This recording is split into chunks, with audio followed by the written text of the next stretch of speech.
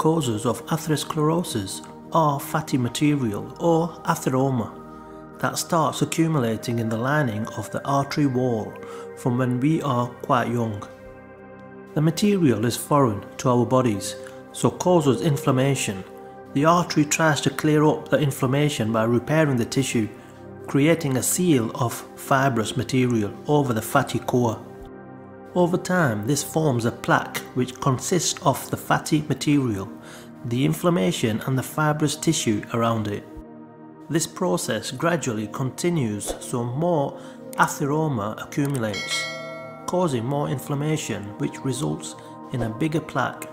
It can take many years before plaque growth has significant effect.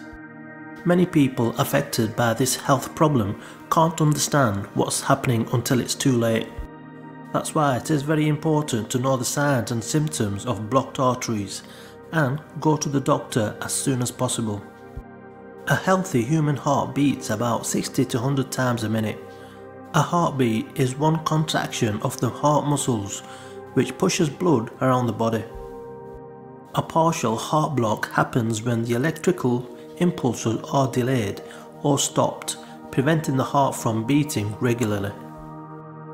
Signs of blocked arteries you shouldn't ignore. 1. Pain in the chest. Pain in the chest may occur as a result of reduced blood flow to the heart. If you experience tightness, numbness, heaviness, pressure, or burning in the chest area, this might be a sign of clogged arteries. 2. Shortness of breath. Many people don't consider the shortness of breath as a serious problem, but it is. People experience it because their heart is not able to pump enough blood that is important for the proper function of the body's organs. 3. Fatigue. Although fatigue is a less common sign of coronary artery disease, still it can happen, especially in women. These symptoms can develop as a result of low levels of oxygen from poor blood flow. 4. Cold hands and feet. Cold feet or hands can be caused by peripheral arterial disease, PAD. Be very careful with these symptoms.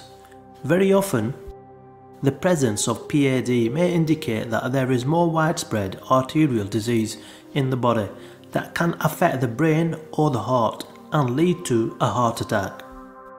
5. Loss of vision. If somehow you lose the vision of one of your eyes, it means your arteries are blocked. Visit your doctor before you lose the vision completely. Very often a full blockage leads to a stroke. 6.